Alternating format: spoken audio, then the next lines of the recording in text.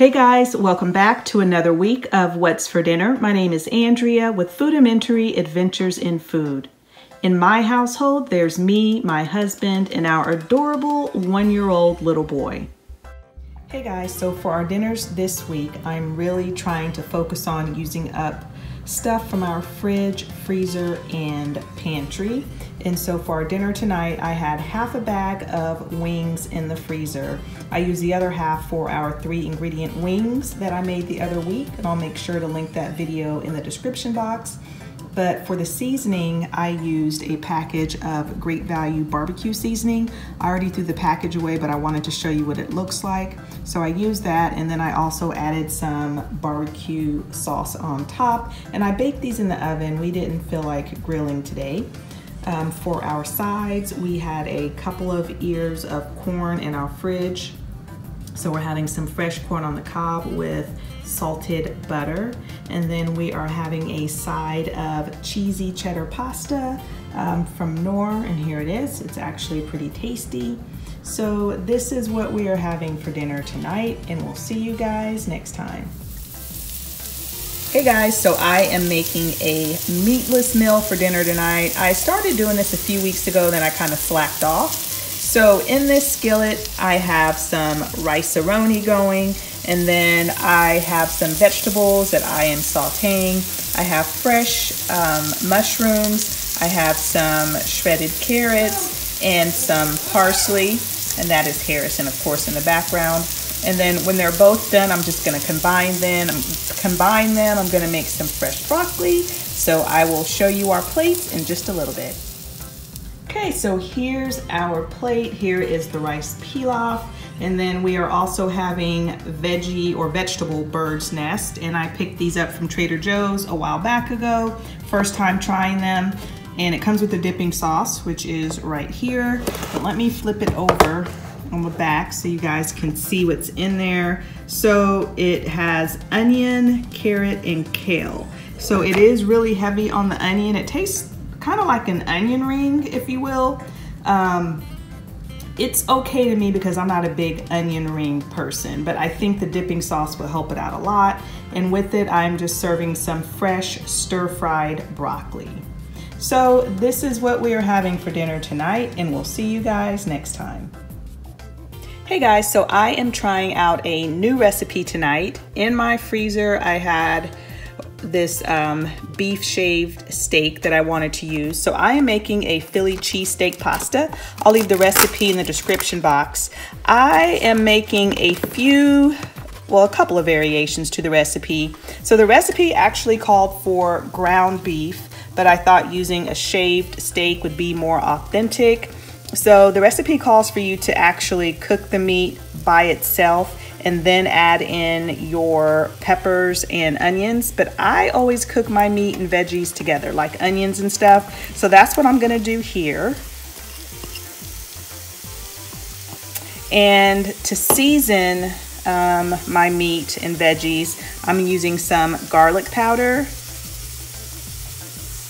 some onion powder, and then I'm also going to use some steak seasoning, and the recipe actually doesn't call for any of this, but we like our food well seasoned. So I'm just gonna let this cook up, and then I'll come back and show you what's next. Okay, so my meat and veggie mixture is cooked. Now I'm going to add in some French onion soup. And I'm going to add in some W sauce. I cannot say that to save my life.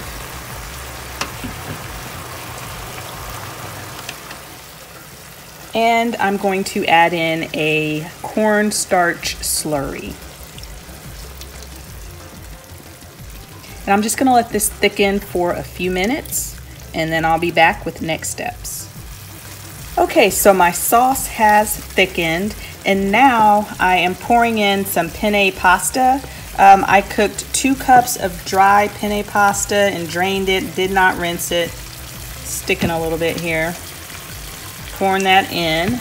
And one thing I forgot to mention is that this recipe did call for fresh mushrooms, and I used them on that veggie pilaf the other day and totally forgot that I needed fresh veggies for this or fresh mushrooms for this recipe. So of course, don't have them.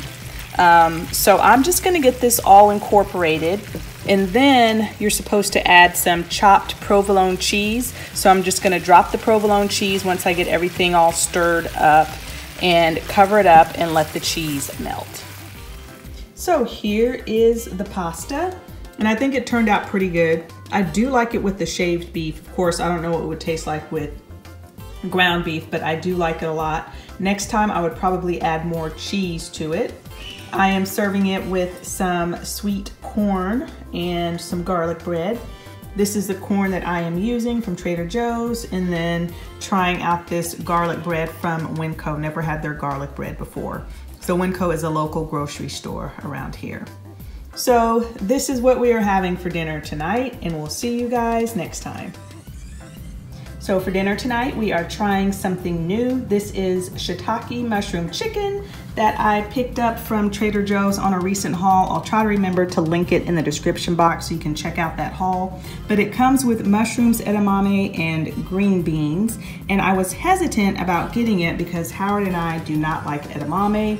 But I read the back of the package, and the vegetable packet is separate, which made it really easy to separate out all the edamame. Quick and easy to make, simple skillet meal, and it's okay. It might have been better if I had made it with rice, because sometimes you just need rice with stuff, and I think this is one of those things, but it's okay. It has a decent flavor. You can definitely taste the shiitake mushrooms, and I actually like mushrooms, but it's just not exactly what I expected, but it's not bad. And then we are having some Japanese yakisoba noodles with it. I first tried these, I guess maybe a couple of months ago now, and I picked this up from an Asian grocery store called H Mart. Howard and I really liked it a lot. It comes with noodles and then the seasoning packages. And so to it, I just added green onions, and then I added a coleslaw mix. Now I got the kind that had the purple and the green cabbage. So you see the purple cabbage right there. It doesn't look that appetizing. I probably should have gotten one that just had the green cabbage in it. It also had carrots in it as well. But that black pepper that you see actually came from the seasoning packet. So I didn't add anything else. This has a really good flavor. We really like these noodles. I'll definitely continue to buy them. They're pretty inexpensive too. And if you like these kind of noodles, definitely get these. They taste like the restaurant noodles. They really, really do. All right, so this is what we are having for dinner tonight, and we'll see you guys next time. I've had this pizza in my freezer for a while and decided that is what we are having for dinner tonight. I got this from Kroger, and we had another one of these pizzas for lunch earlier this week, and it was really good. It was a pepperoni one. So this is the first time we're trying this particular flavor of pizza, if you will. And here it is on the pizza sheet, and I will let you guys know what we think of it. And then with it, we're just having salad. I had some lettuce in my freezer, not my freezer, in my fridge that was on the verge of going bad. So we're just having some salads tonight with Olive Garden salad dressing. So this is what we're having for dinner tonight, and we'll see y'all next time.